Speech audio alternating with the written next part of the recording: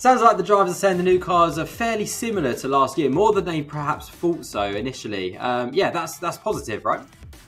Yeah, I think so, because then the teams and the drivers will have a sort of understanding of how to set the cars up mechanically. Then it becomes about sort of setting up the aero platform so that the car performs as it should do and giving you the best opportunity to make overtakes in a race.